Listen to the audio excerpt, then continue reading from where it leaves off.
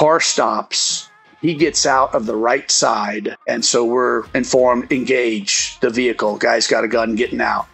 I'm not able to shoot. Just as I'm cursing myself, the left rear door opens up, and a woman gets out carrying her baby. And I am like, oh my God, that was so lucky I didn't shoot. I'm making my break, and I key the mic to tell trail not to engage. Well, I hit the mic, don't engage, and woof, a rocket comes out. Welcome to Combat Story. I'm Ryan Fugit, and I served Warzone tours as an Army attack helicopter pilot and CIA officer over a 15-year career. I'm fascinated by the experiences of the elite in combat. On this show, I interview some of the best to understand what combat felt like on their front lines.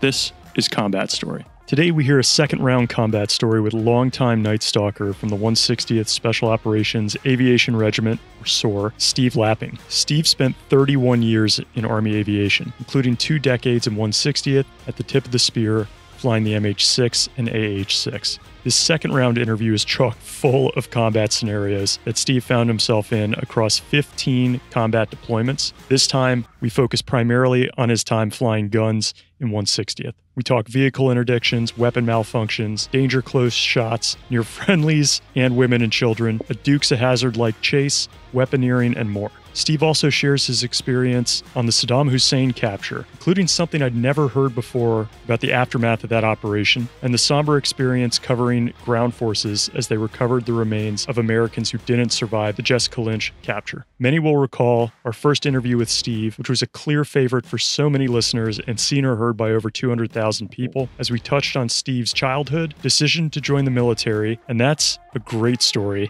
where the advice he receives comes from an unexpected role model, and his combat experiences in objectives Reindeer and Leadville, which included a Distinguished Flying Cross. One thing that has impressed me so much about Steve, beyond being a CW5, and the unbelievable number of years he spent rowing the boat, as he puts it, which is a reference to being at the very tip of that spear, is the humility and how he put his family as close to first as the mission will allow in Special Operations, wrapping up a storied career with the same wife and his children still by his side. With that, please enjoy this second wild ride from the cockpit of one of the baddest aircraft on the planet, no bias of course, with Steve Lapping. Steve, thanks so much for taking the time to come back for round 2 with us on Combat Story. We're so excited to have you again. Oh, this is great. I appreciate you having me back on, Ryan. So one of the things I wanted to ask, how many hours do you think people have viewed of our last interview? If you had to venture a guess. How many hours? Yeah. Shoot. I don't know. 65,000.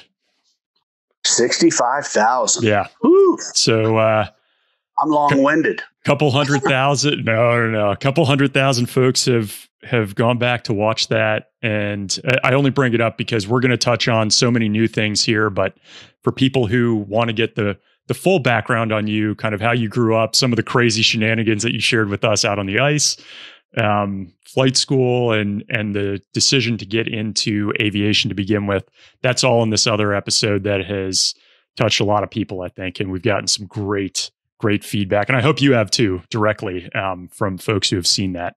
But for people who need the abridged version, you were 31 and a half years in Army Aviation, 21 of those in SOAR. Yeah, with 160th, you've flown all kinds of aircraft from 58s to AH-6s, MH-6s, MH-60s. You've been an LNO, you've done a language thing, you've done all sorts of crazy things, but a lot of it in the cockpit with thousands of hours. So with that, there's a lot of stuff to jump into here, but we just recently wrapped an interview with our second also with Pete Blaber, former Delta commander. And he just came out with a book about the last battle of Pat Tillman's life. Very interesting look at the toxic leadership climate, but also some of the compounding of decisions that led to Pat Tillman's tragic death. But on a lighter note, I have an embarrassment of riches is what I have to call it, of what you sent to me in advance for this this discussion of just 31 years of time in uniform. And one of the topics had Pete Blaber. So I thought maybe we could start there. You could share that connection point with us.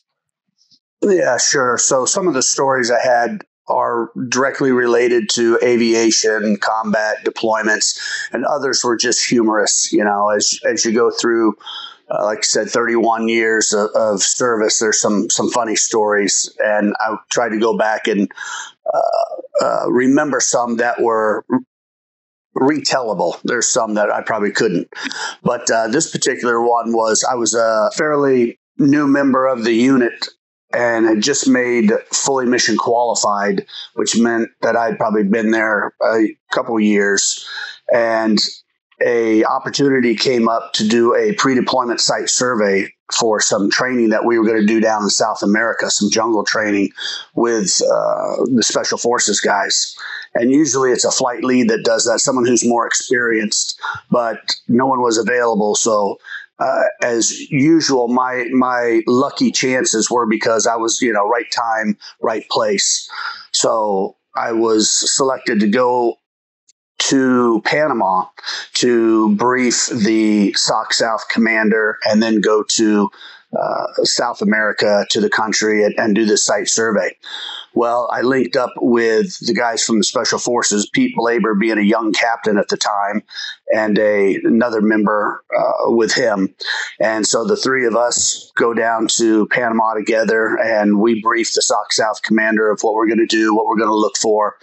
And once the official part of the visit there is over, we decide to get a little something to eat and then maybe hit one or two of the clubs in downtown Panama City.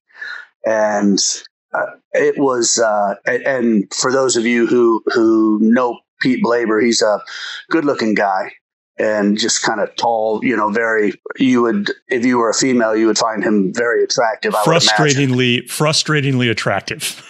Yeah. And so those ugly girls who hang around the good-looking girls, to get attention. That would have been my role in this particular instance. So the three of us walk into a club, and as clubs are doing at that hour of the night, it's probably midnight. Boom, boom, boom, and there's hundreds of people there. And it's just packed, and we walk in, and you can kind of just feel the vibe change. With the three of us kind of standing just inside the doorway, and I can feel this change in the atmosphere. And I look around and I see some girls and more girls, and these girls are starting to pay more and more attention to us. Well, maybe not us, maybe, Pete. And we're standing there, and after maybe 30 seconds, Pete's got his hands on his hips, and he turns to me and goes, "Man, I could really use a cigarette after all this eye sex I'm getting." And I just like, "Oh, you are the man." It was just funny. I hadn't spent a lot of time with the ground force prior to that on that type of relationship, but a very decent, down-to-earth, good guy. And I really enjoyed that trip and working with him later as he went to command the unit as well. Man, there's something that, as I've interviewed him twice now, I was just struck by how calm he is. And yes. I don't know if that, if it was true when he was a captain or he learned it over time through the special ops community. But I think my question to you is, what kind of training did you end up getting, Steve, in terms of just like being present in the moment during a gunfight or an op and just calming down, if at all? Like I just assume in that special ops community, you're working with psych folks and you're really thinking about that level of the mission. Like, was there anything that you worked on to be calm and steady in an op? I think there a lot of self-reflection, but I think the after-action reviews were pretty much the main teaching points. And so every after-action review we like to refer to them as brutally honest, and meaning that you couldn't have thin skin. And so when you came back from a training mission or a combat mission, we sat down, and I'm sure others have said this before, if it was an hour mission, we debriefed for 2 hours. Yeah. And it was well, you made this phone call, or excuse me, you made this radio call and your voice sounded a little high and excited. Try to remain calm because it helps the flow, the focus of everyone else. And if you're upset, it's going to get them upset. And I think just the peer interaction and review from them, it was probably the better education that I got in things like that. Yeah, that's interesting. Okay. And then another question that I had for you specifically, just as I was preparing for this, 31 years is a long time in uniform. I can't even venture a guess of how many commanders you must have supported throughout that time frame. Sure. But I'm curious if there are one or two that come to mind as like, this person was a phenomenal commander for this reason. Just because you've seen so many of, you've probably seen all kinds, like the good and the bad. I think that I was very fortunate from the time I was a W1 in the CAV until my retirement. Just had some phenomenal commanders. Had some young lieutenants that needed a little bit of work, but that's what, young lieutenants do. And none that were really so negative that obviously it affected me to get out. So I would say I've heard stories from others that maybe they didn't have the same path. But my very first commander, well, I'll tell you this short story about commanders. So as I went in the CAV, everything you're told in flight school, the CAV, dirty, muddy boots, Stetson, beer drinking, and all that. So I show up to the CAV, the 3rd ACR in Fort Bliss in El Paso, Texas, and I get assigned to the scout troop because I'm a scout pilot. And my introduction to my platoon leader is Terry, and he is a Mormon. And he introduces me to Jerry, the attack platoon leader, who is a virgin. And these guys were as white bread could get. Nicest guys, great commanders. But when I showed up to the CAV, I'm thinking that there's going to be these young single guys and we're going to go hit the club every night and get in fights and drink beer and all that. And it just wasn't like that for this particular start. And so I just thought that was kind of funny. I'm like, I think they lied to me. It's not like we're not drinking beer out of the Stetsons right now. Yeah, exactly. Oh, exactly. But my troop commander was awesome. Miguel Alfaro and his family, they took me in because I was a young single trooper, and had me over to their house and really showed me what a commander should be, and when I became more senior, I tried to emulate some of those things. But within the regiment, and there have been so many just good commanders who I would single out, and he's been on the air several times. I've seen him, Clayton Hutmacher. And he is just a phenomenal guy, all the way from an enlisted Marine to a Army warrant officer to a 2-star general, now retired. And there are some things that he did for me, and just great guys. Yeah, that's really cool. Yeah, to go from enlisted Marine to 2-star general is no small task, obviously. And the other thing, just before we jump into some of these other stories, Steve, is we just passed another anniversary for 9/11. And as I was looking at our first interview, I don't think we touched on where you were when that event happened. So I was hoping we could get that story from you. Sure. Rowing the boat. So we refer to rowing the boat as those individuals that are at the line companies that are working, flying, doing missions, training, deployment, whatever it may be. And so we had gotten a training mission to go to Poland. And so we were on a C-17 with our aircraft and some boats and some other guys, and we were going to do a training mission. And we're over the Atlantic. And whenever we're deployed in a situation like that, even for training, we always have to have communications. And so the commo guys had rigged a sat antenna up, and they're monitoring SATCOM, and they kind of, you could sense a little bit of a scurry. There's people going over towards the radio, maybe 3 or 4, and we're all just kind of chilling, laying out on the C-17. And then now there's about 10 people. And pretty soon we just get up on our own and go over like, hey, what's going on? So, well, plane just ran into one of the towers. And we're like, oh, my goodness, thinking it's a Cessna 172 or something. And the information we were getting was coming from intelligence gathering, not NBC or anything like that. And so we were getting maybe a little bit more of the information that the public wasn't getting, and not all of it factual. So now we're hearing that there's other planes missing, that that there's all this stuff going on, and it sounds like it's World War III. And so now we've got another 4 hours to go until we land, and we're just told to continue to our destination. Do you think it's part of the training exercise at all? Is that going through your mind? It's real world. Okay. Yeah, they were very specific that this is not a drill. This is real world, because we're always part of that deployment package that we have to be ready to go. And so immediately we're thinking, okay, we got to get there, turn around, get gas, get a crew, and head back. And so we continue to monitor that. And I think some of the numbers got a little inflated about how many aircraft were missing. And so we were really thinking the worst when we landed. And by that time, we had gotten some of the information a little bit more in check. And the unfortunate part is as we got off and now we're watching TV, is that it's all in Polish. So nobody knows, what they're saying. We're just watching the pictures. And we stayed there for about maybe 12 hours until they could get a fresh crew in, and then flew us back. And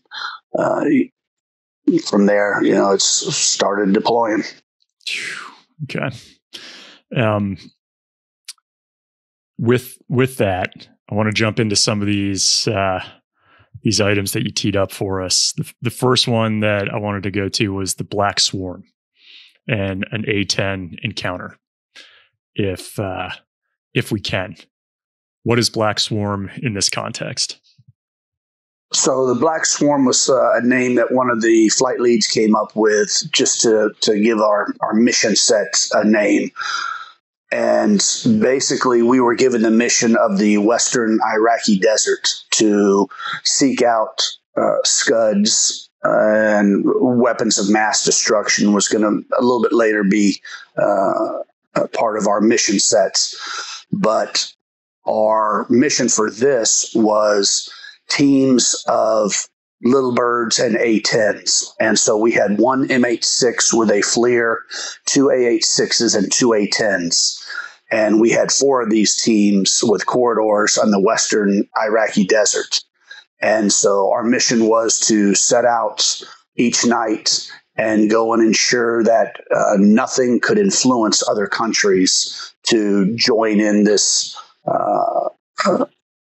OIF onset. And we were very fortunate because we had the chance to practice this in the States before we left. And so the intent was the MH, well, we kind of knew where we were going to be going. The idea was we'd have a predetermined set of spots that we'd go and reconnoiter, find out if they're good, bad, engage them if we needed to, and then move to the next one, and just night after night. And so the MH would go and look with their FLIR, find the target, the AHs would engage, and then the A-10s would engage. Well, we practiced that. Things went pretty good. And that's when, after we had practiced it a couple times in the States, I think we were up at Fort Knox, Kentucky. We took that same mission set to overseas on our deployments. And one particular night, my job was to call the AHs clear so the A-10s were free to engage. And on this particular mission, we had done it a couple nights, so maybe I was a little complacent. And we find our objective. We engage as the AH team. And as we're pulling off the objective, I call us clear. And maybe a little prematurely. And so as I call us clear, as we're in the pattern, I was probably at the very onset of the pattern, and he was just the opposite. He was at the very point where he could engage within seconds. Yeah, they tend, because maybe he's in the outer edge of his turn and it'll take him 30 seconds to get in. Well, no. So when I called us clear, we're just clear of the objective and he is ready to fire. And he pulled the trigger on that Gatling gun that they have, and I could just feel it shake the aircraft. I mean, they were that close. And he saw us. He knew he was clear, but it's something that I wasn't really prepared for. And so, thought to self, all right, give them a couple seconds on that. Don't try to be so cool, where these guys are going to simultaneous engage as we are. And if this is like too sensitive, just say so. It seems odd to pair up a little bird with an A-10. Like I think if somebody were to just search those up online, you'd see a small helicopter and this beast of a fixed wing. What is the rationale behind pairing them up? It's the firepower, it's the high-low capability. What is the rationale on that? Well, I think for that particular mission set is we weren't sure what we were going to come up on. The intel wasn't real good at that time. We're pushing west to east, and everyone else, the big army, is focused from south to north, coming up more along the lines of the Euphrates through Basra and Kuwait up through Saudi. And so we don't have a lot of support out there. We've got some Special Forces ground vehicles and part of our later task force TF tank, so which is maybe an even more odd pairing. But the A-10s were primarily to engage something that came up that we weren't expecting, because for the most part, which you don't know what you don't know, the AHs were able to sustain ourselves, but we definitely felt much better having those A-10s there. And we worked with them in the States all the time. And later on, when we were working CAS and there wasn't a ground controller, we controlled airstrikes. That's pretty cool. With an A-10 coming in? A-10, F-18s, 16s, 15s, and we actually became JTACs. I'm sorry, FACs. So with the JTACs, either in conjunction with them or a FAC. We had a FAC-A. He was a liaison and worked with the Marines out in Mott's doing the weapons tactics instruction. So we were very fortunate to have him, and he trained us up. I actually left the unit just before that training block, so I didn't get an official FAC designation, but the pilots did. And that became very helpful because there's some fast mover pilots that wouldn't drop if you weren't a FAC. And I saw that actually come into play when I was at LNO several years later. And this is when Fallujah and Ramadi were hot. And we saw a terrorist training camp. I mean, literally, there's 70 guys out there with their rifles doing exercises. And we're like, wait, this is too good to be true. All these guys are in this one place, and we confirm that it is a terrorist training camp. And so the AHs are scrambled to get out there. We get the AHs there. They expend all their ammunition, but they have enough fuel. And so now we're trying to get fast movers over there, and there's no ground force. It's just one of those opportunities that we had. And I won't say what service it was, but the first two aircraft on station are asking, give us a sit rep, what's going on? And they're in the stack being aircraft that are just stacked up on top of each other. And let's say it's 8,000 is the lower stack. They engage first. They move out. The next aircraft move down from 9,000 to 8,000. They talk with the fire supporter and they engage.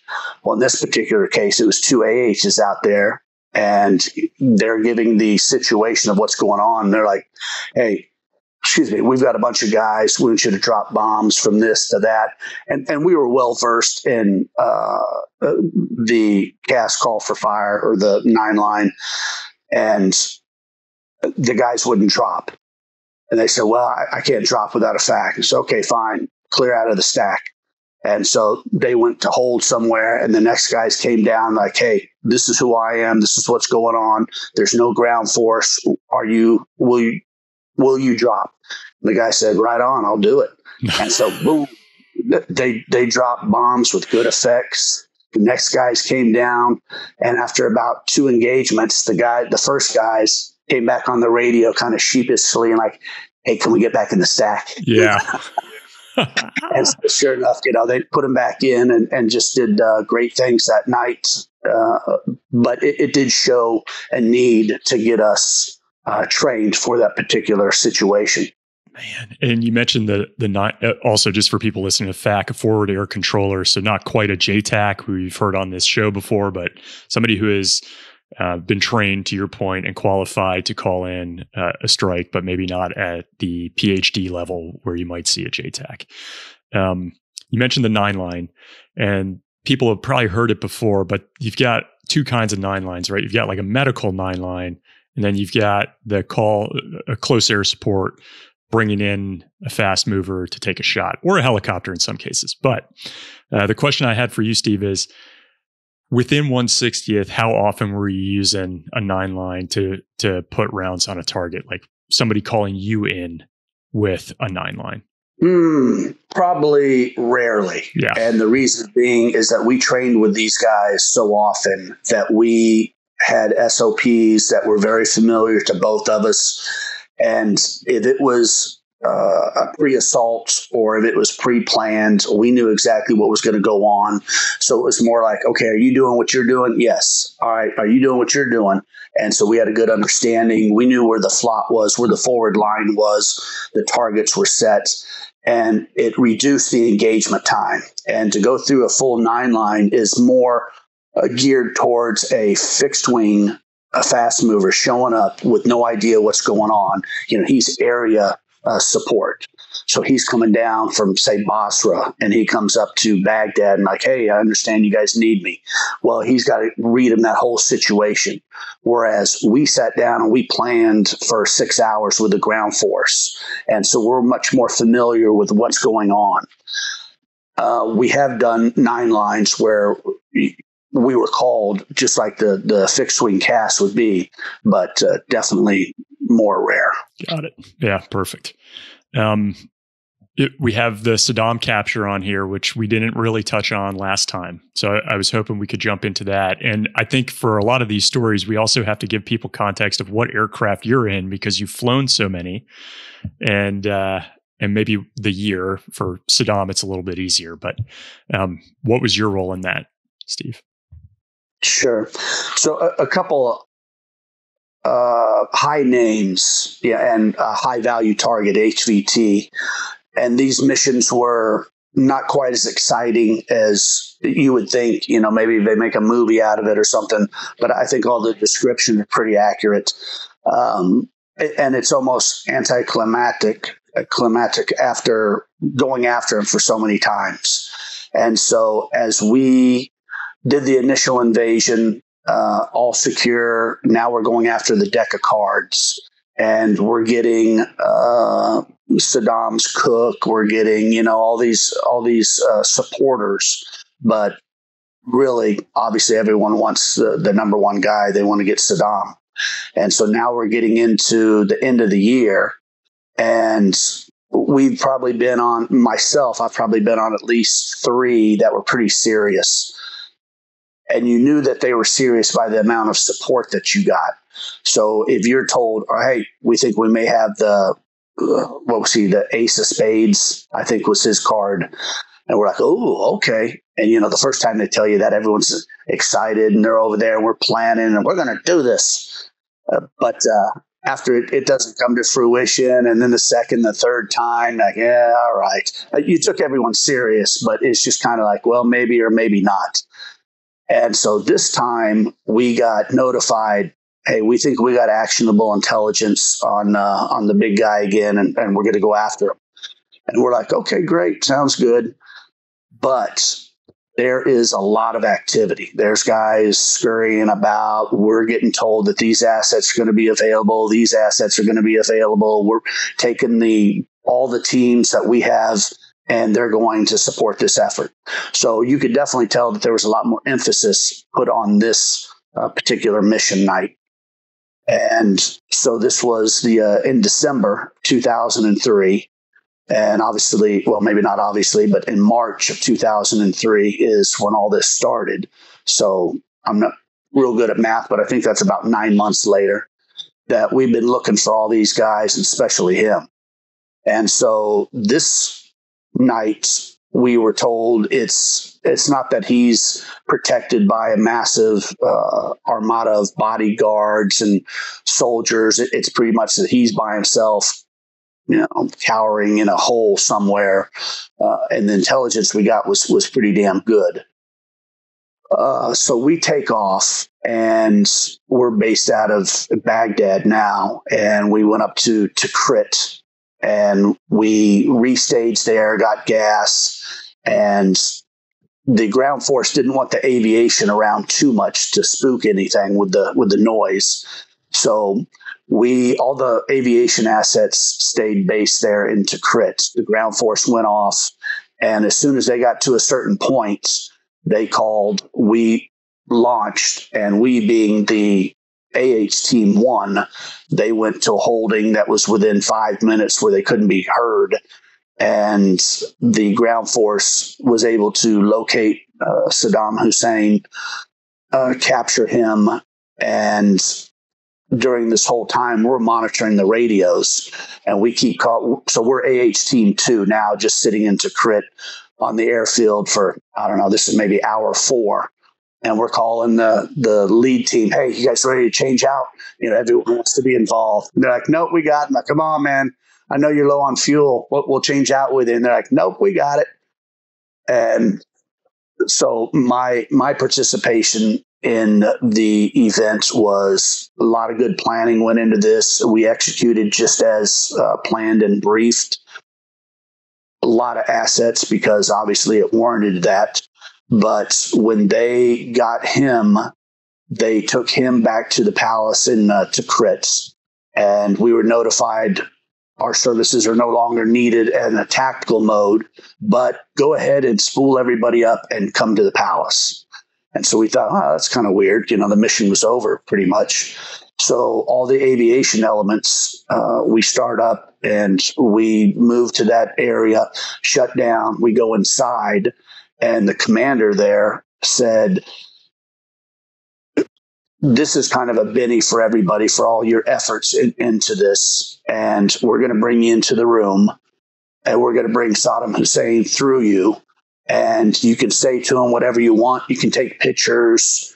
And, this is your opportunity to see the end result of all your efforts. And I thought that, man, that's pretty cool. A lot of times you wouldn't get that opportunity. So we went inside, and there's probably, and I've seen a couple pictures of this. Of course, we're always told, don't bring a camera with you. And now we're told, hey, if you got a camera, you go ahead. And it was incredible how many people actually had cameras. I didn't have a camera, so I'm like, damn.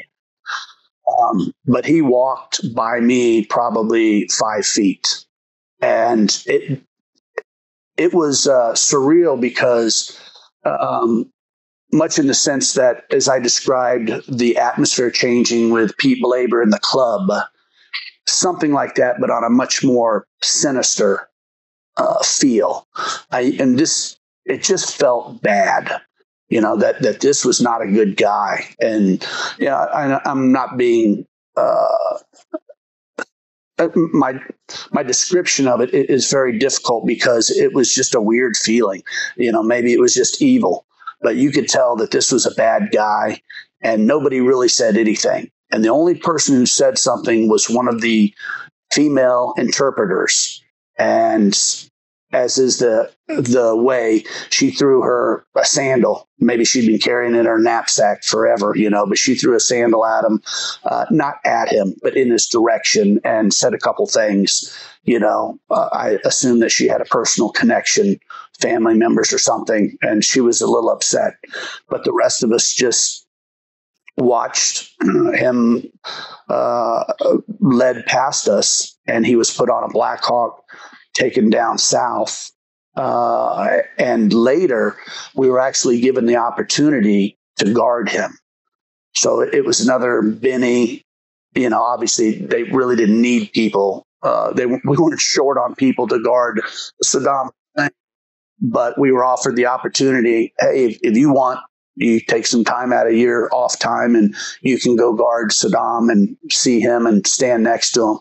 And all of us are like, that's okay.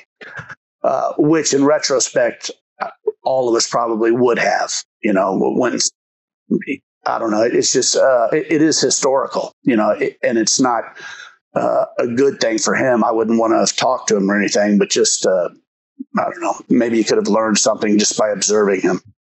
I had never heard that. That's a really interesting story, and how the command, I guess, decided to bring you all in.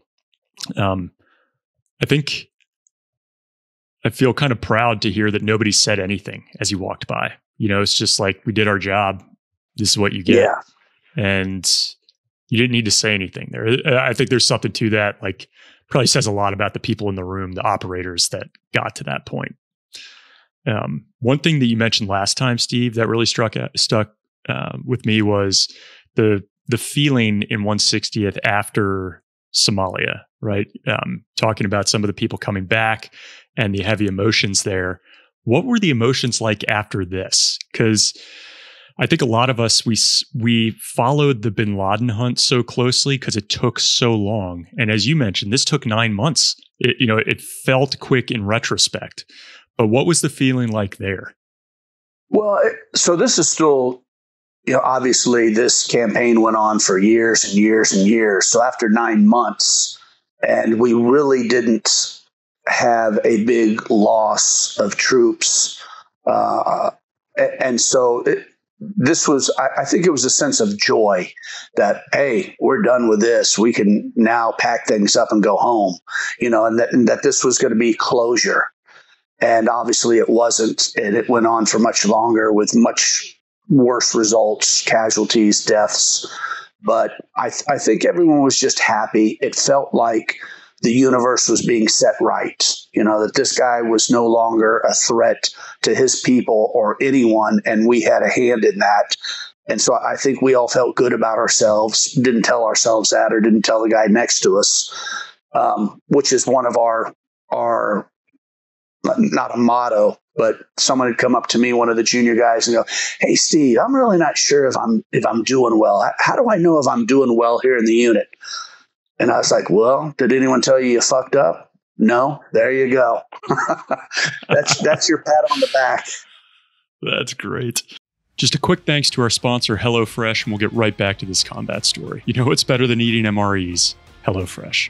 Oh, how our family loves HelloFresh. We've used it for over 3 years to prepare delicious meals for our family of 5 at least 3 to 4 nights every week. And I was an avid user before they sponsored us. I make it a personal point to avoid the grocery store at all costs these days. During this time of year with kids at school, going to after school events, work, travel, there's just not a lot of time left over to shop. HelloFresh literally delivers every ingredient to your door for each meal, so you're not stuck with some items that you use once and never touch again, which then take up space in your kitchen. Some nights when we're really busy, I'll jump for a HelloFresh quick and easy recipe. Last night, for instance, I made shrimp tacos, and it was both a family favorite and let us get the kids to sports in time. It was faster and healthier than delivery. Our family has had so many HelloFresh meals that we would have again, with some favorites being one-pan pork fajita lettuce wraps, beef flautas supreme, honey barbecue pork chops, bulgogi and firecracker meatballs, sun-dried tomato and spaghetti, and more. You can order meals for 2 or 4, and we've always ordered for 4, which feeds our family of 5, and that includes 3 growing boys who tend to eat us out of house and home. So go to HelloFresh.com/50combatstory and use that same code 50combatstory for 50% off plus 15% off the next 2 months. Go to hellofresh.com/50combatstory and use that code 50combatstory for 50% off plus 15% off the next 2 months. HelloFresh is America's #1 meal kit. And now, back to this combat story. So transitioning gears just slightly here, you've got a few events listed that are day VIs, which I'm assuming are vehicle interdictions. So you correct me if I'm wrong, but some of them involve danger close. So I wanted to take a second to just ask you if you could describe for people listening, what does danger close mean, a danger close shot? And how many times do you think you ended up taking them if you had to put a number on it, or if you could even put a number on it? So in the realm of call for fire, danger close is when the ordnance or the effects of can cause collateral damage to either those that you're supporting or others. It could be civilians on the outset of the engagement area. And so depending on what type of weapon system you're firing, you have parameters. Okay, well, I'm going to shoot minigun. I can get this close to what I'm shooting and or those I'm supporting, rockets. And so each weapon system, called weaponeering. So knowing what you're going to be shooting, you have to know the effects of that as well, which, you being an Apache guy, you well versed in that. So the saying, once you fire a bullet, you can't get it back. And so you have to know what's going to happen with that. When the situation warrants and either you call it or the ground force calls it that you are within those parameters, meaning that there is the possibility of injury to them with you shooting so close. And so an example would be we had ground forces being engaged with small arms fire, and the guys were real close in a wood line, and they couldn't get away from them. And they called in call for fires from us. And when they give a description, I knew where they were at, and they gave a description of where the enemy was at. It was very close. And they called that it was going to be danger close. And we didn't really look at it as a CYA. Well, I had to get that coverage. But again, the fixed wing coming in, not knowing something like that, that is part of that SOP, where they have to say, hey, when I drop this 500-pound bomb, man, I could kill everybody. And so it has to be accepted. For us, a little bit more surgical, and the surgical with the minuscule scalpel is the 7.62 minigun, and we can get very close with that. And that day we were shooting within 30 feet of the bad guys. Yeah, they were very close. We had a small number, and the thing about the VI force was we only had about 20 assaulters. So if we were on the ground for any amount of time, that was bad. And they just didn't have enough ammo to support themselves. So the intent for all VI missions was get in and get out. And if you're there longer than 20 minutes, your plan has gone awry, and that's not what we want. Did you have to get initials for a danger close shot from the ground force? No. I remember this particular one, and this is, I think we had talked about it last with Leadville, that I see plainly, I see where the JTAC is. I know where the bad guys are at because I could see them shooting. And it was really starting to get to be an overwhelming event from bad guys coming into the objective area. And working with these guys, they were very comfortable with us shooting as they directed. And thank God it all worked out. We were able to engage the enemy, no collateral damage. And, the after call, usually you get effects of your shots, was like, whew, damn, yeah, that was close, but good shooting. And, and when you do something like that, you don't shoot right into the objective area. You go a little further out, and then you bring the weapons effects into it just to make sure, give yourself a little bit of slack. Yeah. Jeez. Yeah. For people who haven't listened to maybe some of those special operator assaulters on the ground, anytime they talk about an AH-6, it's just like nothing but praise and the greatest shots. So it's no surprise. So one of these day VIs, there are many here. I think probably some comical and some very serious. The first one is a Dukes of Hazzard reference, so I definitely want to hear that. And then there's another one that I think is probably a little bit tougher that involves danger close near children. So maybe let's start with the Dukes of Hazzard, though. Yeah, it's going between day and night. So we knew what cycle we were going to be on when we went over there. We're going to be the day crew. We're going to be the night crew. And the day was the most boring mission, maybe perhaps for days. Just nothing going on. You're sitting there at a desk playing. I wasn't a big video, but the guys are, 8 hours of playing the Call of Duty. Yeah, that's what it was called, Call of Duty. But it's one of those things when the bell rings, we've got the aircraft all set up and they'll just yell in, mission. And we jump up and we have no idea what the mission is. You run out to the aircraft, you crank up, and it was always a race. Who could get started faster, us or the Blackhawks, and get to the starting line and the ground force, the takeoff point. And the ground force is running and getting what they can and meeting us out there. And so in a very, very short amount of time from our initial alert until we're in the aircraft cranked up, on the taxi, and we always had priority. Everyone else in the airfield stopped. We're given our takeoff clearance, and all we know is north, south, east, or west. And so, again, all these days. So let's say it's a 30-day or 60-day rotation. Probably 70-80% are pretty mundane, not a lot going on. But that other time, it's either maybe humorous or it's terrifying. And so the Dukes of Hazzard story was just some knucklehead IED maker and down south of Baghdad. And we're called, hey, get going. We got this guy. We know he's moving. And so the task force, which is the day task force, which is 2 MH6s, 2 AH-6s and 2 60s, 2 Blackhawk MH-60s with the ground force, we start heading that way. And this guy is bad, but we think he can bring us on to something bigger. And so the different types of missions, all right, once you find this guy, what are you going to do with him? Well, we could either disable the vehicle, shoot the driver and anyone else in the vehicle and try to keep who we're after alive, or just kill everybody. So the 3 different types of missions. And basically we knew what it was going to be before we get to the vehicle.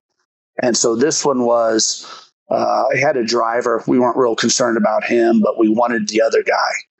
And so as we pull up to the vehicle and engage, the driver was not having any of that. So he thought he was going to be able to get away. So he just floors it, and he is paralleling this canal and just driving like a crazy man. And, obviously it's drive crazy or death. And he comes up on this little, not a roadblock, but just some debris in the road. And he hits that, and it's just like a ramp. And he just flies up in the air, and we're watching it. And, it's comical. There is, the human loss of this, but just watching this car, and the guy's a bad guy. So, and he starts going sideways, and I'm thinking, that is just like the Dukes of Hazzard. We're talking about in the cockpit. Oh, man, watch this. And he rolls a little bit and just splash right in the canal. And I would imagine if you could have got everyone's reaction, it would have been, oh, man, did anyone get that on video? And the car went under, and both of them were lost. But just things like that. You never knew what would happen on a day VI. They were always interesting. And just to think of the context switching, like this is a term that we hear a lot in the private sector now, but to go from like, hey, I'm playing Call of Duty for 7 hours to you have to get out in this aircraft in like 5 minutes, take off, and go be incredibly situationally aware and on point for about 20 minutes. It just seems crazy, I think, for many people to hear. But it's the reality, like you said, the 20 to 30% of the time you're there, it's like everybody is full attention on what's happening. Yeah. Yeah. Well, and if you were sitting inside an air-conditioned room, that was good. A lot of times we were forward deployed because we knew somebody was in that area. Now we're just waiting for him to leave to go from A to B. So A being his point of origin, which is a bad guy place, and B where his destination, and it's a bad guy place. So the intent was to engage him or whatever we're going to do somewhere in between. And so the closer we could get, the better chance we had of that. And I remember being in some just remote locations and in the summertime, and it's 120 degrees Fahrenheit there. And the helicopter assault force just landed, and maybe we're at the end of this taxiway. And we literally are standing underneath this 6-inch rotor blade because that's the only shade that we have. And we're there for an hour and we're like, oh my God, we're dying. And the Air Force rescue crew there, with the fire trucks, they must have been sitting in their air conditioned tower looking at us, just feeling so sorry for us that they drive out, give us some cold bottles of water. And we're like, oh, thank you very much. Why couldn't you go sit with them? Yeah, well, we had to be ready to crank. Jeez. As a matter of fact, for that particular one, I remember it was Western Iraq. And that one I remember the mood was just bad for us because it was the end of the day. We're in Western Iraq, which is just always a nasty place. And this guy is going further west. So when we're merging, it's always easier because we're going to get there sooner, do what we need to do and get done. Well, this guy's going west and we're east, so we got to go west. And now we got to catch him. So he's driving, 70, 80 miles an hour. We're flying 90, 100 knots. And we're looking at the GPS. We're looking at where he's at. We're like, man, we're going to be here all damn day. Hold dinner for us. And so we get out there, and this guy was a thug, low level, and it was going to be a capture if we can, but most likely kill because he was known to brandish a weapon first. And this was shortly after we had the displays put in our cockpit. So we are now able to see what the ISR asset is looking at. And so this ISR asset's been following them for a while. And we're chasing them and and, eventually we're gaining on them. And these guys knew that we were out there. And so they were always looking for us. So as we're flying, we're starting to get closer and closer, starting to get into that mindset. Okay, game face on. We're getting within range. Well, he sees us in his rearview mirror and he stops the car. And we see that on our display in the cockpit. We're like, all right, he knows we're here. And he gets out and he is like a Scarface. He's got an AK-47 and he holds it out like this and he's yelling at us, probably telling us what terrible things he's going to do to us and how much he hates us. And we're just kind of looking at each other like, oh man, this guy is got some anger issues here.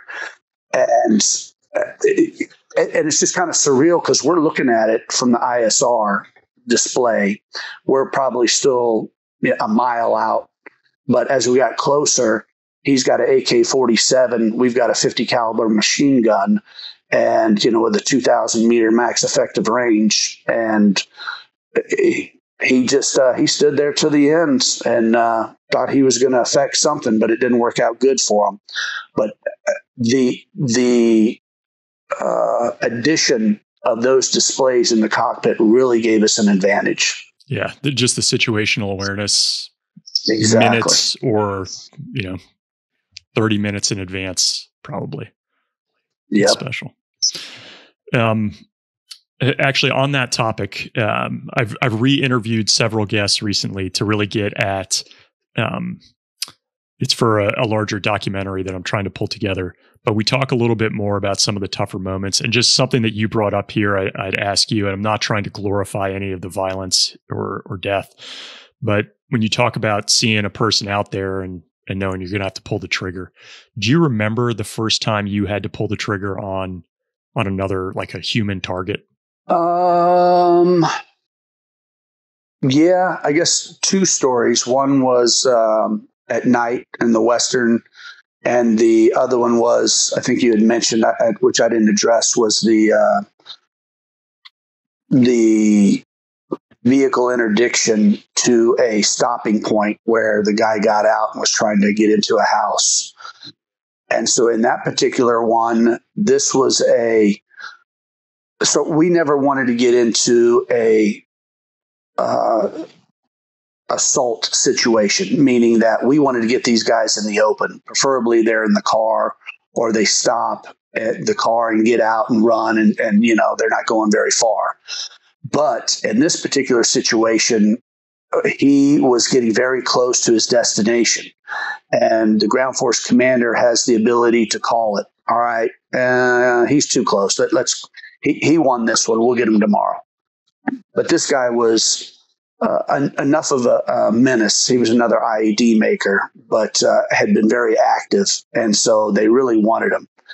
And as we come upon him,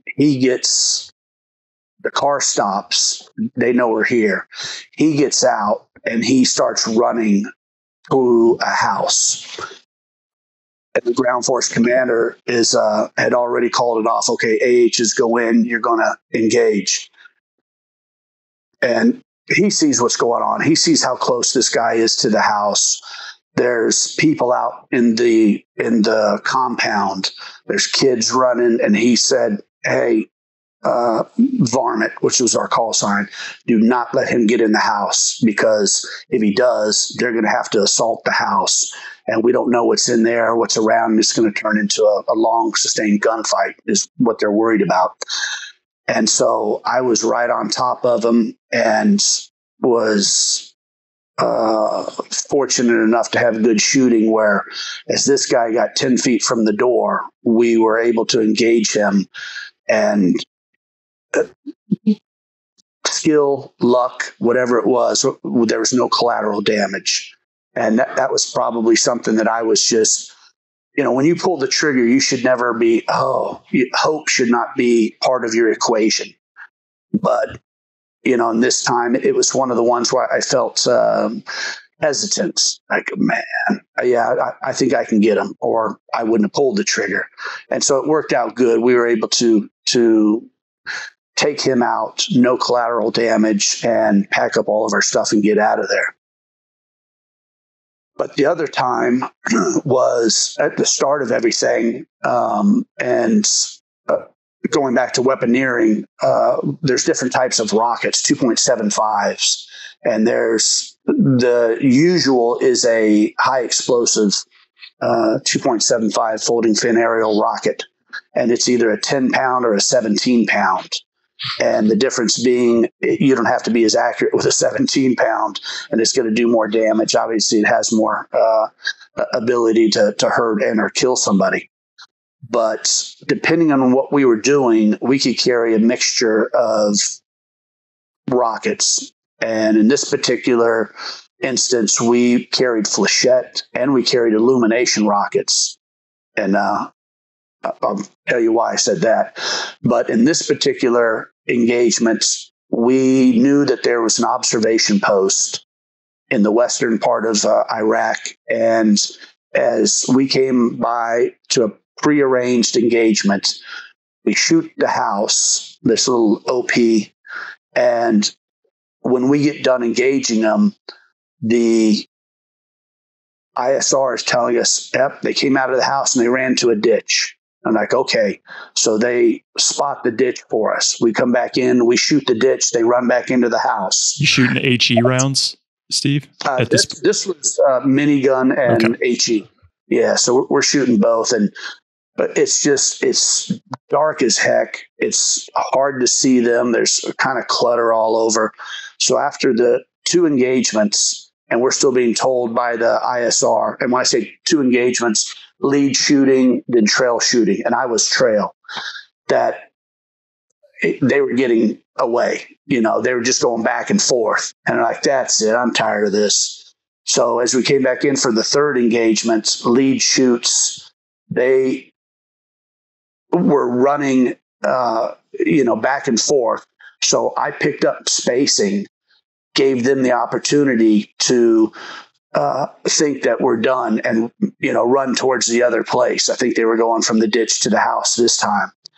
Well, the Flechette is a shoot. Oh, all right, back me up if you remember this. The old ones were like 2,200 nails, which were much smaller, Vietnam era kind of. And the newer ones, I think, had 1,179 bigger nails. But they were used for troops in the open. And it has an orange chalk. So when the nails deploy, that the orange will disperse, and that the rocket has done its job. And when you ask me, when's the first time, that's when I knew that I had my first real engagement, because we used the Flechette and it was spot on, and all 3 of those guys went down, and ISR called it, said, "Yep, hey, you got him with the Flechette." And that's probably one of the few times we ever really used Flechette, because it just it had to be the right situation to use it. Yeah. It's not that scalpel that you described earlier, basically. No, yeah, it can definitely have a wide dispersion, and but it was as a gun pilot, you really had to have your game on to get a good Flechette shot, because sometimes they'll just do crazy things. And, whenever you got a good Flechette shot at the range, everyone's like, hey, good shot. It could be crazy. Was there any, over time, obviously having to pull the trigger quite a few times, as we're talking about here, do you feel like that changes you at all over time? Did you notice anything like after that Flechette shot, like, geez, I just took these people out? Or is it you've been trained for this, you knew what you were getting into, no real impact there? No, I don't think that ever affected me, that it gave me cause to pause on pulling the trigger. Everything was, and I think it became ingrained on us because we trained so often. This was just kind of a carry-on of our training. And so you fight like you train. And to bring the emotional or mental aspect in, we talked about it afterwards, and most people didn't have anything to say to talk about their feelings. We just talked about the mission. And so I think as we stayed focused on what the mission was and how we were helping everything, it didn't seem to have a big effect on most people. The one mission I do remember that had the potential to be very devastating mentally was another day VI, and we're chasing this guy, and he's a bad guy. He is just a bad guy, and we want him real bad.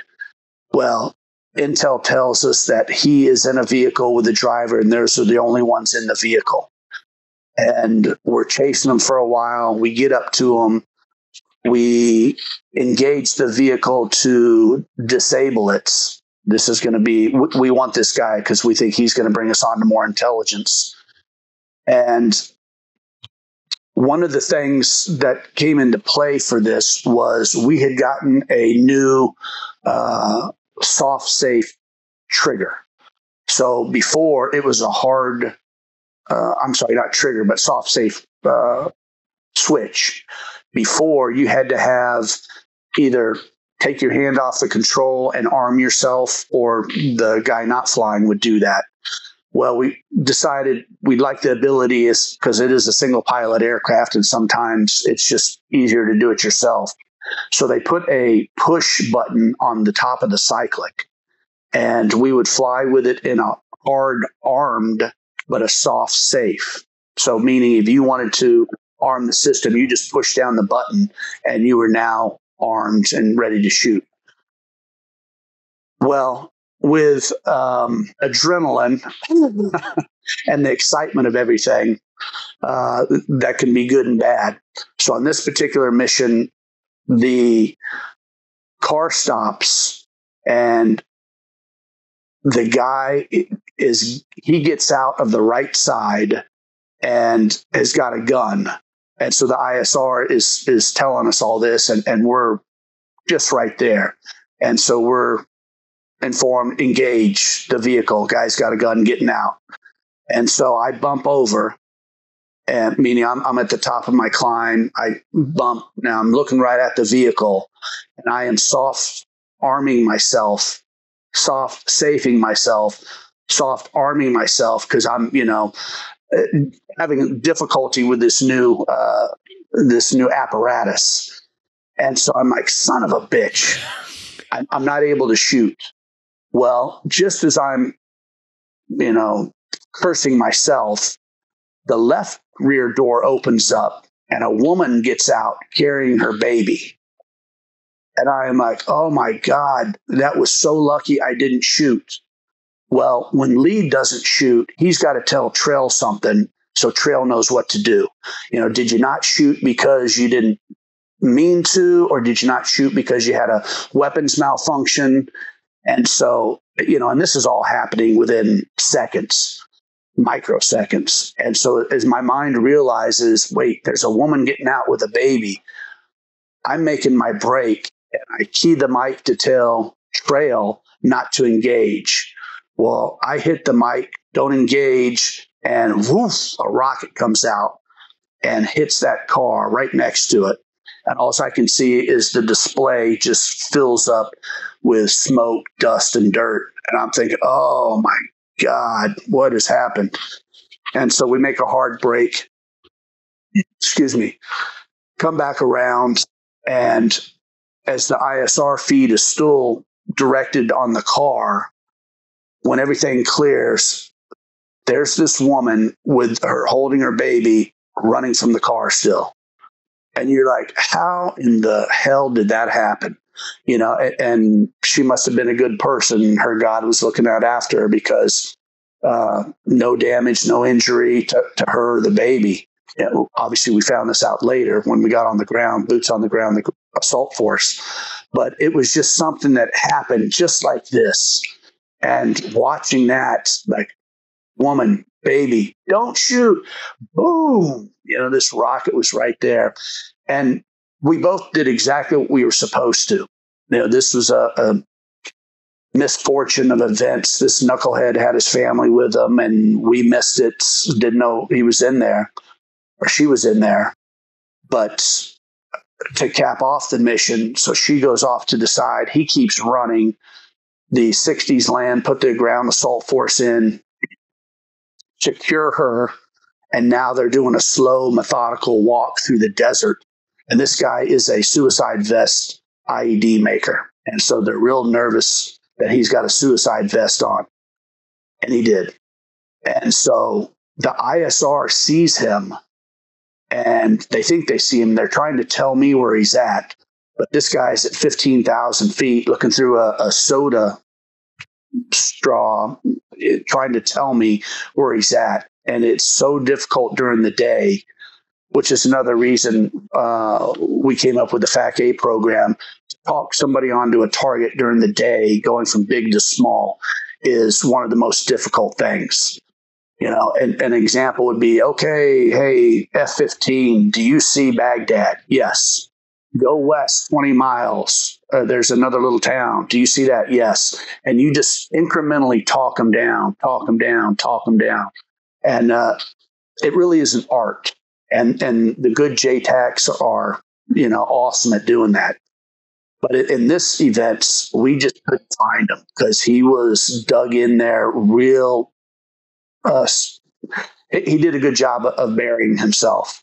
And I shot once or twice. I said, "Hey, where's he at in relation to that?" And we had some difficulty communicating with the ISR. He, I think, was a fairly new guy, and so by this time the ground forces, wanting to get things done. So they said, "Okay, just come off. We'll find him." And so the dog handler is moving, and he never saw him either. And the dog handler gets right up next to him. The guy pulls his vest, kills the dog, obviously kills himself, kills the dog, and the dog handler's okay. But when we debriefed later that night, you could tell he was pretty scarred. Just there, couldn't see him. Yeah, the dog handler was, he lost his dog. Plus, this guy is all on him. But that one is one that just I remember the most of things that could have been. Yeah. Oh my gosh. Did that soft save trigger, did that remain part of your kind of the cockpit, or did it adjust later because it just didn't work in combat? It just took some growing pains. It worked like a champ. It just, I got a little excited and engaged the switch and then wasn't sure, so engaged it again. And so it was my fault. It was human error. Gotcha. And so with a little bit, but we had just got him. I mean, I don't even think we shot him out at the range. Sometimes you showed up at the aircraft and like, "Hey, what's that?" There's a new light or a new radio or a new switch or something. So that particular case, I wish I'd had a little training with it. So we'll jump to Jessica Lynch in a second. And it's just amazing you're a part of all these things. But one of the topics that came up when I interviewed Blaber last time about the book Tillman's Last Battle is this unfortunate series of events that happens to Tillman's platoon, specifically to the platoon leader, who's in the mountains in Afghanistan in a place he's never been. The whole platoon has only been there 8 days when they have this battle.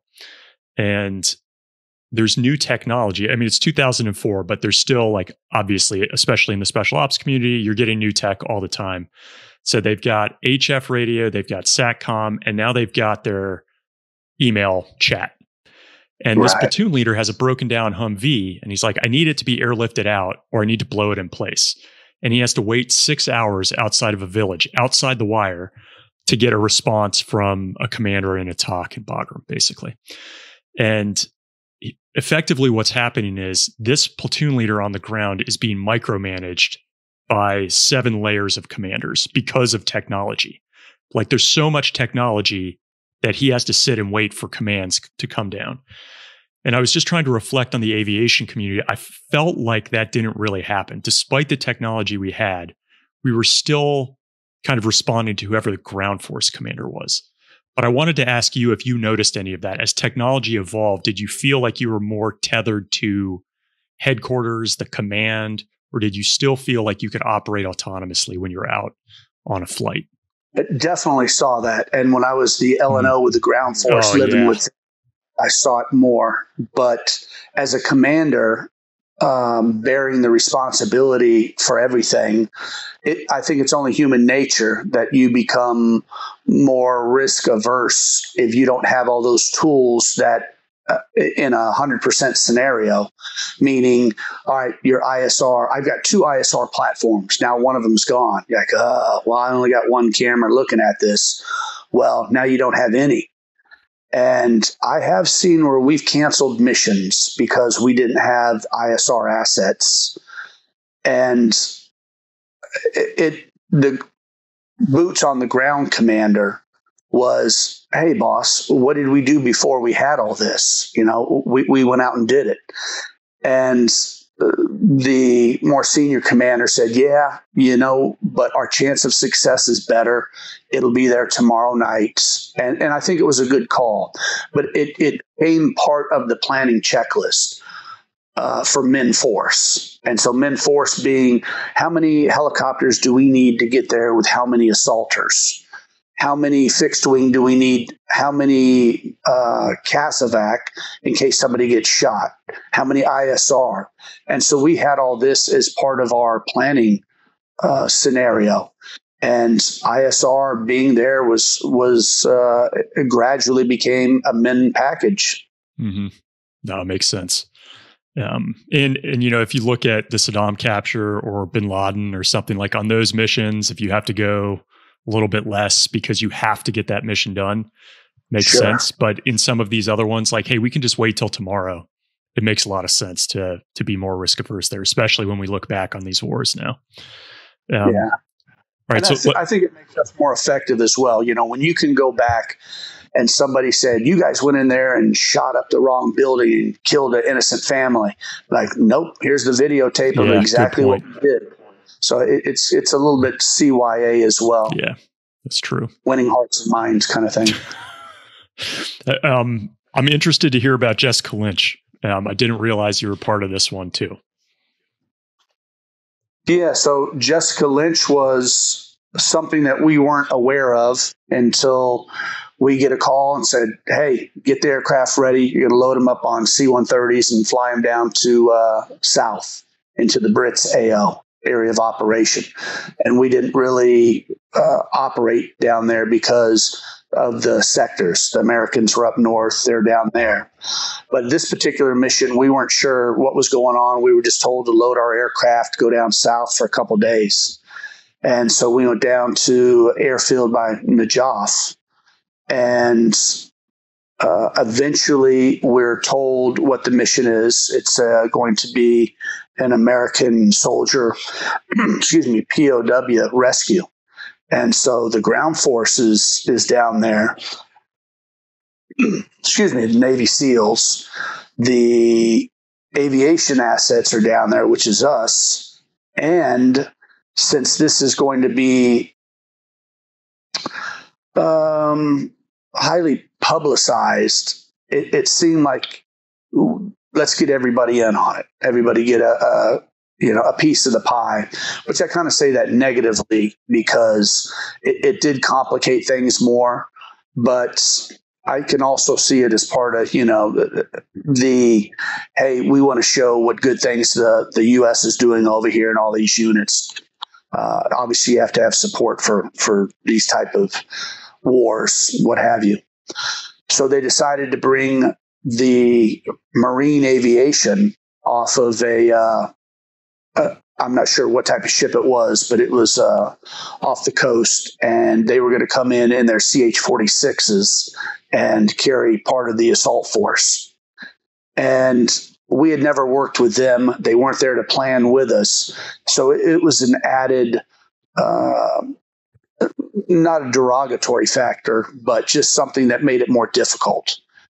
And so the plan was for the assault force to go in, rescue. We knew at least one person there, and we knew that there were some casualties, and they wanted to do it fairly quickly. The status of the objective was changing. So we thought that there was couple hundred Fedayeen there, and that this was going to be a gunfight. Well, it turned out that there were those individuals there, but now we're thinking the intel is that they had left, and so maybe they're not there. And so, as far as the guys who are going on the objective, well, there's either going to be 200 there and it's going to be a gunfight, or no one's going to be there. So we didn't really know what to expect. And so the plan is our unit task force would take the SEALs in, put them on the hospital, and they would initiate the rescue. And the CH-47s with the Marines would bring in the blocking forces, which were the Rangers, and secure the perimeter. Jeez, this is joint, right? I mean, yeah, this is joint with like 24 hours of planning. Marines bringing Rangers in, SEALs going, like wow. It truly was. Plus, there's now a Marine ground force that is going to be south of the river. and their job was to draw attention away from the objective area and kind of create a diversion. So we do the plan, we execute the next night, and as we're inbound on the assault, it was a good 25-minute flight. At the prescribed time, the Marine ground force opens up, and I wasn't sure that it was the Marines because all you can see is tracers going everywhere. And I'm thinking, oh my God, this is going to be the 200 Fedayeen version. I mean, there's a gunfight going on. And as we get closer, it becomes obvious that, well, it's all coming from one side. And so the Marines are just laying waste to whatever's on the other side of that river. And as we get a little closer, it's like, okay, guys, you can stop now. We're a little worried about the collateral damage from their fires, but they did a great job of doing exactly what they were supposed to, drawing attention to them. We do the infill. The SEALs go into the objective. The AHs go overhead. We've got two teams, one on the east, one on the west. We're on the west side. And now we're waiting for the blocking force to come in. And so this is the 46s. And they're a minute or two behind, which was planned. But the one thing I remember about that is I see the 46s coming in, and they have their bright position lights on. And we're all blacked out. We have the infrared, and you can only see the infrared lights with night vision goggles. And so the guys on the ground, if they don't have NVGs, they can't see us. But we can see each other for safety with the night vision goggles. And so the Marines have these bright lights on that can be seen with the naked eye. And so we have a code word, check lights. And so I come over the helicopter common frequency and said, hey, Marine, whatever their call sign was, check lights. Nothing. Oh, they're getting closer and closer, and check lights. And now they're just entering the objective area, and I'm like, check lights. And finally one of them says, yeah, that's our SOP, to keep these bright lights on. I'm thinking, oh my goodness. And by this time it was, I guess it was apparent that no one was there and that there wasn't going to be a big gunfight. But still, all there has to be is one person with a rifle to shoot at that light. And when there's a downed aircraft, then it involves everybody, and the mission kind of switches to that. So it would have taken away from the overall intent of the mission. So sometimes doing those joint efforts at the last minute is maybe not the best idea. But they did a good job. They did exactly what they were supposed to, infield, and then they went back off to holding. And while we're in an overhead CAS orbit, we have our FLIR, and we're looking, and it just became very sad because we could see where they had dug the graves and buried those American soldiers. And we weren't sure of the total number, but I believe that there was 7 bodies that were buried, and 2 were still in the morgue, and then Jessica still being alive. And you could see the ground force going over there and digging each one of those graves up, putting the soldiers in a bag to come home. So that was, very disheartening to watch that, knowing what was there or what we thought would be there. And they did a great job of, paying them honors and bringing them back. And so the mission wraps up with them bringing her out. She's put on a 60 and escorted back. I think she's escorted back by the other AH team. And we stay there to make sure that all the ground force gets off, because now there's a GAF, a ground assault force, that arrives. They finish up all the actions on the objective, and then they take off. And by now the sun's coming up. And so we ensure that everybody's off the objective, change frequencies, and we start heading back towards Najaf. Well, I stayed up the objective push because I had a bunch of radios. And as we get a couple minutes out, I hear a radio call. Hey, varmint, think we got an ambush in front of us. And it's the ground assault force calling us. And I'm like, what? So I make contact with him and said, hey, all right, stand by. And not being the flight lead, you don't want to do any coordination unless you have to without him. So I call him up and said, hey, switch back to objective freak. Think there may be an issue. And so the flight lead switches over and they're like, yeah, we see a couple of tanks up here. We don't think they're ours. And so I'm listening on the radio like, oh, Jesus, tanks. Well, this didn't turn into a good sunrise. And so we go over there and we bump and we're prepared to we have a different type of rocket called a RA-79. And it is able to penetrate something, probably not a tank metal skin, but with our 50 cal, and we're prepared to bump and shoot on them. And it turned out it was U.S. forces. So as we got closer and we're looking at them with the FLIR, we're like, phew, thank God. And so the mission ended with everybody returning back to Najaf, debrief, found out that she was going to be okay, and that all the others, unfortunately, were deceased. Pretty amazing, though, that we go to those lengths to bring them back. I'm sure it was tough watching that, especially to your point of like seeing maybe the disturbed ground on the FLIR and then them having to dig them up. But bringing them back is something we're always, we pride ourselves on. I thought we could cover 2 stories for you as an LNO. Then I've got 2 of the funny ones queued up, and I think we can wrap there, Steve, if that's okay. But the LNO side, certainly, like we've alluded to it, we touched on it last time, but this is, you're not flying, you're the aviation liaison officer to the ground force, basically. So you're the expert on all air assets. As much as you can share, like, what the ground unit was that you're liaising for, and then this SAS mission, I thought might be an interesting one to touch on. Yeah, so the Brits coming into it was very colorful, great guys. My job was, I was a CW4, had never been out of the line company, and was coming up for my CW5 look. And so it was twofold. So I had been rowing the boat for a while, meaning, at the line company working, I was coming up for promotion, and I wanted to be able to say that I had done everything within my power to get promoted.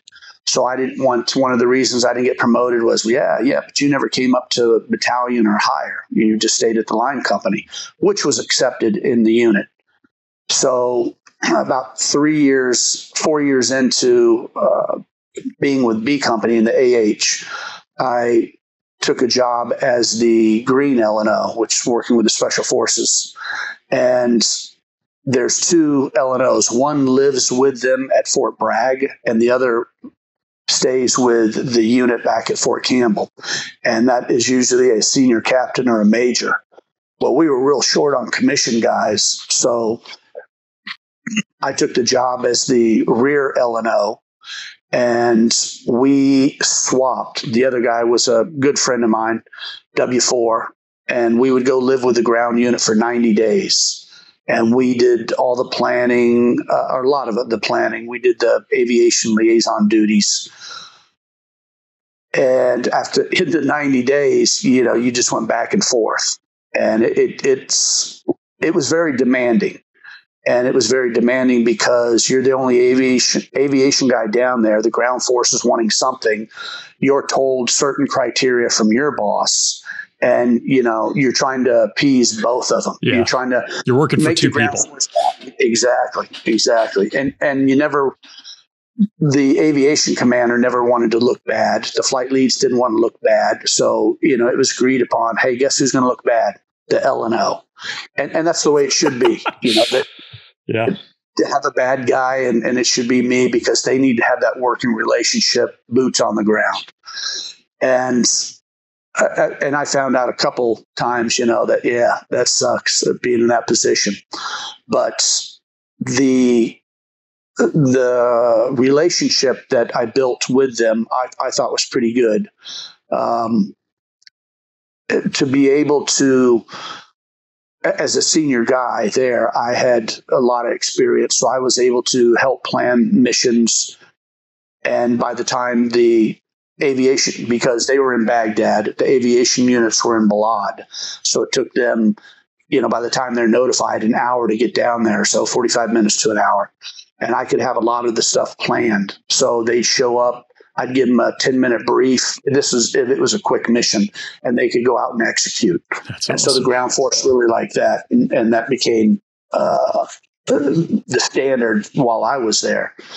And I tell you, my memory became so sharp because I was always busy working. And that's one thing I remember from that is just they'd ask me something, and man, I could remember that. And I probably left and went back, as a pilot, and just went back to being dumb and forgetting stuff on there. But I had to be sharp. And everyone we sent down there as a aviation liaison were good guys, because you didn't want to look like an ass. Yeah, you put your good guys there. Yeah. So I don't remember anything where I felt bad, screwing up in front of the ground force commander. There were a couple times when we had demanding ground force commanders that wanted us to fly with bad weather. And I can't remember if I said this. I don't think I did the first time. But, hey, you guys can go fly, right? No, we can't go fly. Yeah, but I mean, if things get bad, you can go fly, right? No, we can't go fly. But I mean, if our guys are getting shot or something, you can go out there, right? No, we cannot go flying. You shouldn't be out driving in this. It's just horrible. And so we had the opportunity when our aircraft were down there one night, and we're just waiting for a mission. It was slow, bad weather. So I asked one of the Little Bird guys, I said, hey, would you mind doing a little traffic pattern around the city here? And he goes, oh, man, it's bad. I'm like, I want to get the ground force commander up, show them what it's like. That's brilliant. And they knew exactly what I wanted. So they're like, hell yeah, I'll do that. So we take them up, and maybe 5-10 minute flight, come back and land. And he comes in and goes, Steve, I will never question you again when you say you guys can't fly because of weather. And it was just one of those things where you have to see it for yourself. But and I think that helped our relationship. With the SAS, so we lived there at the mission support site and owned 70% of the area.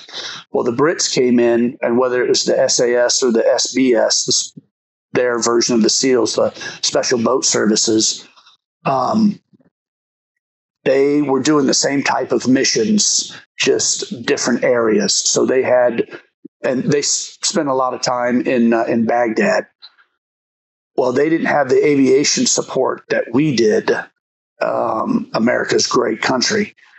And so they sometimes would borrow from us, or sometimes they would use the Little Birds to do rooftops, or they'd use our ISR. And their sergeant major was just a great guy. And so I remember one night it was slow for us. He came over and asked if he could borrow ISR. I said, yeah, sure. This is the feed it's on and everything. So they set their talk up for it. Well, they go out and they do a mission, and we're watching their feed because we don't have anything going on. So we're like, okay, let's see what the Brits are doing. They didn't realize that they weren't the only ones that could see this feed. And so this sergeant major, and he was the same guy on the ground, I could tell, because, of his stature, his physical size. And this one guy is running out of a hooch, and he runs over and just does this karate kick and puts this guy down hard.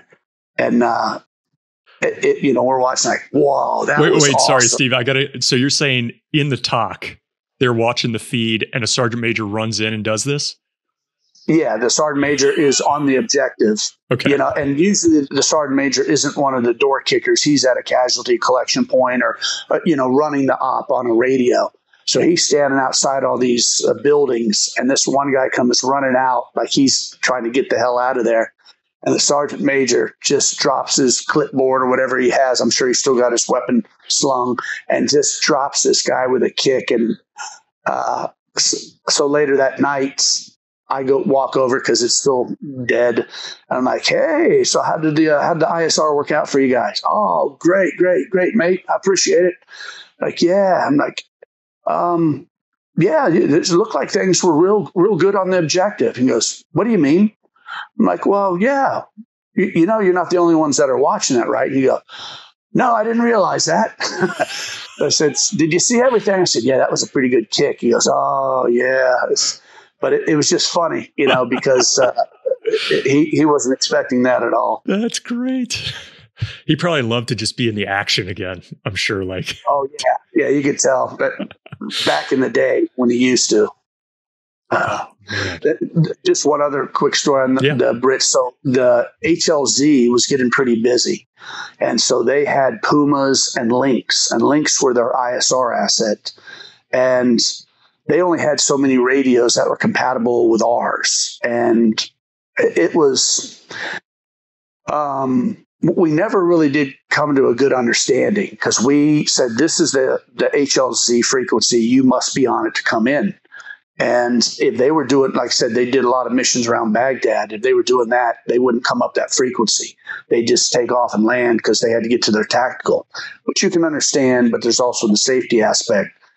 So I kind of started running the CSS, which is the support missions. We'd have Chinooks and Blackhawks come in to deliver people, supplies, fuel, and other things. And just because I was very familiar with aviation, it just made sense that I started working that as well when there weren't tactical missions. So now I'm out on the HLZ, and there is just a buttload of traffic going on because we have the CSS flights coming in. We have the tactical task force aircraft spooling up, and we've got the Brits. And the HLZ is just full. And I've got my little tool belt on with my radio on there and my headset, and I'm directing everybody. Okay, yeah, you can come in, you land here. No, you can't do this. And here comes this Lynx, which is like a Huey, about the same size, dual engine. And he's coming in, and I'm like, I'm trying to talk to him, nothing. Trying to talk to him, and he's going to land somewhere. And I'm looking around like, man, there's no place to land.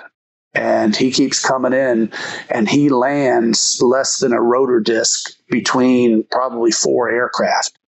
And I'm like, holy moly, you know, that could have been catastrophic. So now I'm a little pissed. And this is the summertime. I've got a t-shirt on, shorts, and my little Barney Fife belt with my with my radio on there. So I walk over to the pilot's door and open the pilot door, and he's looking at me, and I'm like, you this, and he's like, yeah, that. And so we start slugging it out right there, you know, just fighting. Yeah. I'm trying to, you know, I'm telling him my point of view, and he's yelling at me from there, and both of us had it. And so finally we realized, all right, you know, that's not the best thing. And he shuts down and tells me, yeah, I was about ready to run out of fuel. I didn't have any choice. And I'm like, well, you know, you could have caused a lot of damage here, deaths and everything coming in. So we didn't really come to an agreeable, you know, ending, but just a part of my duties down there is the aviation L&O. I wasn't told that was one of them, you know, that I'd have to get into physical confrontations with anyone, but it seemed like the thing to do at the time. I love it. Two of the lighter hearted things that I saw on this list, and then I think we can kind of come to a wrap here. At least they sound humorous. But one of them is, I mean, I hate even mentioning this, a ticket on an airfield. Oh, yeah. I mean, This isn't really humorous, but it's, I don't even know how to, like, please just share the story, because I've heard these before. It's sad. Yeah. Well, as with everything, once you get prolonged activity on something, then it falls into the the garrison rules and regulations. So we had been in Balad for a while, and not a lot of people in Balad go outside the gate. When they get into country, they're there in the Balad proper, going to the PX, and I'm not saying anything bad about that, but to them, it's just, hey, they get up, they work 8 to 5, they're off 2 days a week, whereas we're 24/7 the whole time we're there. So always working. Every night we were doing missions unless we had bad weather or it was a slow night for some reason. And so our mentality is a little different than there. And we had what we call the hoopty, some old vehicle we were able to obtain somehow.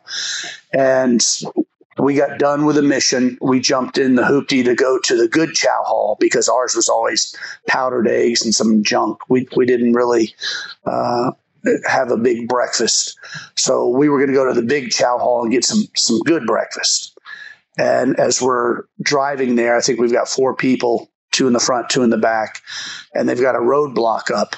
And so the MPs, or I think they're actually Air Force SPs, they stop us and they're like, okay, we're just doing some random checks here. And you could tell the guy was kind of embarrassed. Yeah, just making sure you're not speeding and you got your seatbelts on. I see you don't have your seatbelt. I'm like, no, I do not have my seatbelt on. No one's got their seatbelt on, huh? No one's got their seatbelt on.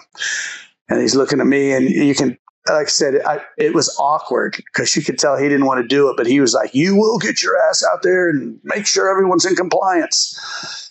So all right, I'll be right back. So he walks away, comes back a couple minutes later. He's got a ticket for me. He goes, this is a ticket for not wearing your seatbelt. And by now it's just kind of humorous. I'm like, what do I do with this? Well, you have to give it to your commander. So I just turn next to me and give it to my commander who's sitting right next to me. And we both look at the kid, and the kid looks at us, and you're like, yeah, I'm sorry. You can go. And this drives off, and we're all laughing. We're like, well, it just kept us from breakfast for 10 minutes was about the worst thing. Oh, poor guy. But just that mentality started, and from there on, and that's why when General McChrystal, wanted to take away the Burger Kings, the green beans, so soldiers could concentrate on what the real mission was. And I don't know if you remember that, but I mean, there was revolution. Everyone was just used to that, and they were not going to come off that. I did not know that. When I was deployed, they still had the green beans, at least at Salerno in Coast. But that was 2008, so I don't know when that happened, but I could see the uproar from people. Oh, yeah. When General McChrystal took overall charge, he was, all this is coming down, and he was, I think he had actually given his underlings the directive to make that happen. And they came back to him and said, boss, no, we can't. The commanders are all, up in arms. And so if it had been up to General McChrystal, wow, we wouldn't have had that. Okay. Which I think was overkill. Yeah. The other one that I just thought we'd end on here from a humorous, I think it's humorous looking back, I would assume, but probably not at the moment, but jumping into trees. A night jump. Oh yeah. So part of my duties as the aviation liaison was to stay on jump status. And so when I was in the CAV, I wanted to go to air assault school and airborne school. So I put in my 4187 and, I'm going to go. And they're like, yeah, that costs money. We don't have TDY money for pilots to go to jump school. Forget about it. And so it didn't happen. And then when I got into the unit, since we are an airborne unit, that we were authorized to go. And so I went as a fairly new member there because if I had gotten hurt, they're not really losing anything. But to let a flight lead or somebody go who breaks their leg, they weren't all about that, understandably. So I go to jump school. I do my 5 jumps. we jump C-130, C-141s, and was told, yep, that's probably it. That's the extent of your jump career. So I was like, okay, well, I did that. I'm happy that I did it. So now I come back and I'm the LNO, and they're like, okay, you're going to go on jump status. And how do you feel about MFF, military free fall? I'm like, yeah, I can do that. And we had 2 previous LNOs, and usually it was the forward LNOs. It was the warrant officers that would go to MFF because they would jump with the ground force. And we actually had we'll call it in the regular Army, that we had one of our LNOs had a combat military free fall jump. So he jumped with one of the ground forces and got the mustard stain above his MFF. Yeah, so as far as I know, he's the only one who's done that. Now there's other types of units that may have done that stuff, but so I was thinking, well, that can be dangerous. I've heard a lot of guys getting hurt on that, so I was looking forward to it, but kind of not. But it never came to fruition. Anyway, so I'm off track a little bit. So I do stick with static line jumps. And as I show up for pre-jump training, they're like, who are you? I said, well, I'm the LNO. I'm on jump status now. And these are all members of our 3-5 platoon because they have to stay on jump status. 3-5 This is the refueling and rearming part of the aviation unit. And so they jumped into Panama and they have an actual jump mission to make sure that a forward arming refueling point is set up for the helicopters to come later and refuel. And these guys all have a bunch of jumps, and here's some W4 knucklehead showing up with 5 jumps, and I haven't jumped in 7 years. I think it was anyway, it was a good amount of years. And they're like, well, why are you here? This is a night mass TAC, meaning that the jump's going to be at night with full combat equipment, just throwing you out, get as many as they can. I'm like, well, because they kept denying my jumps, and now I'm a pay loss if I don't jump by Tuesday. And they're like, okay. So they appease me, and we go through all the training, and I get to talking with him, and we become a little bit more buddy-buddy. He goes, okay, I tell you what I'm going to do. I'm going to put you at the last of the stick, which means I'm going to be one of the last jumpers. Make sure that, you don't have any problems and you don't go under the trees. And it's almost a full moon. So it's okay, great. I appreciate that. I haven't done any night jumps. So we go up over the drop zone, and we make a couple passes, and everyone goes out. So this next pass, I'm going to be going out. And as they start the DZ, the green light comes on, a couple second delay, a couple people go out, a couple more people go out. And I'm just like, man, this is taking forever. And I'm the last on the stick. So then I go out. So I'm the last person. So the whole idea of not jumping into the trees by being short of the DZ was now I'm going to go into the trees because I'm the last one overshooting. So as I come out, I check the chute, do all the things I'm supposed to, and it's just bright with all this moon out. And I look around, I'm like, yeah, I'm pretty sure those are trees, and I ain't going to clear them.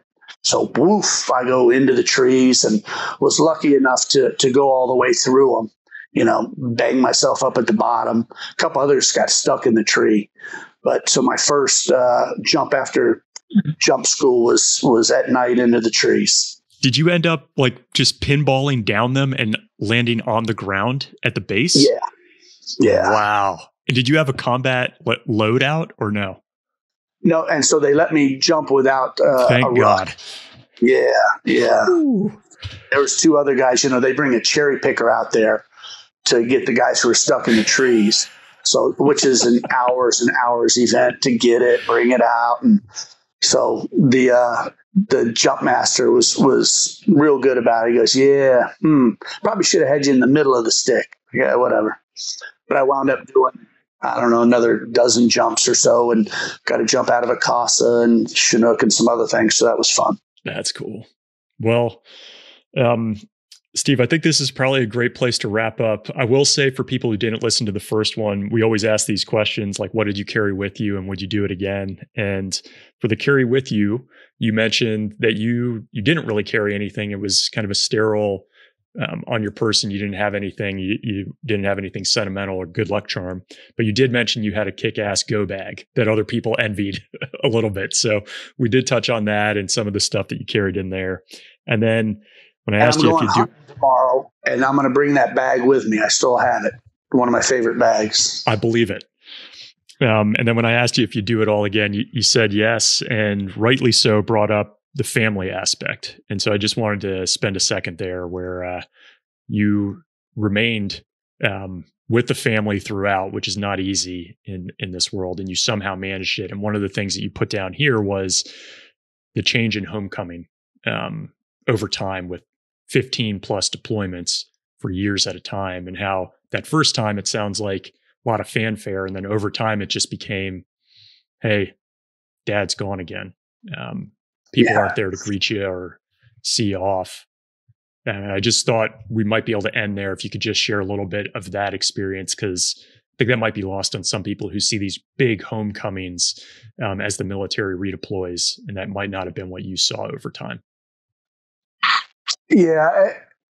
And I think to maybe go back and to be able to have that long of a career and to be gone as much. And before 9/11, I was gone 230 days out of the year for training.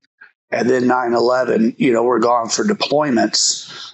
And then we come back, and guess what? We still have to train. So you're gone for real world deployments overseas, and then you come back and you're gone for a week, 2 weeks. And so a lot of time away from the family. And I think what allowed me to stay the 21 years there is just knowing when to take a knee. And I did 5 years in the first unit I was at, and then was not off, but away with the family. Maybe 14 months when I went to DLI, went to the Black Hawk transition, and all that was kind of planned from our end. My wife and I made that decision to get back, recharge the batteries. And then I went and did 3 years rowing the boat again hard, then had a year off going to degree completion back with the family. And each time it was calculated to get back, make sure I'm spending time with my kids. So my wife's not the only one raising our kids. And very fortunate that I was able to do that, because a lot of people are in a situation where they're gone 12, 18 months and then they're back and they can't control any of that. I did see people who felt the need to keep rowing the boat. 8 years in a row. I'm like, yeah. And it shows, man, you got to take a break. And for those that didn't, there's the divorces, there's not that relationship with your children that you want. But as you brought up, it became a new way of life. Hey, dad's leaving. Oh, okay. Hey, pops, how long are you going for this? 30, 60, 90? This is only 30. Okay, cool. All right. Well, we'll see you when you get back. And it was just, it became a way of life. And the first time that happened, I called my wife and told her we were coming back, try to OPSEC, you keep things on the down low, but just, hey, I'll be back next Tuesday. Okay. Oh, yeah. I was going to go to Jazz on the Lawn with my girlfriend. I'm like, well, you just go ahead and do that. I don't need you there.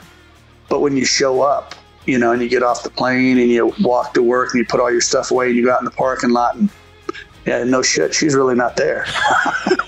And you're like, whoa, okay. And so that was the first time I really realized that, hey, this is the new norm. And it was just a way of life for 11 years. I feel like that's a fitting way to end kind of the real impact that a lot of people don't see, but the fact that you kept your family together and you still have a relationship with your children, and it's not something you take for granted within that community. So Steve, I'm so grateful for your time again. Love this. Like, to see on paper what 30 years looks like is pretty amazing. Thanks for taking the time with us again. Yeah, thank you, Ryan. I had a good time talking with you, and I love the show. Watch every episode of it, and looking forward to the Pete Blaber episode. Thank you.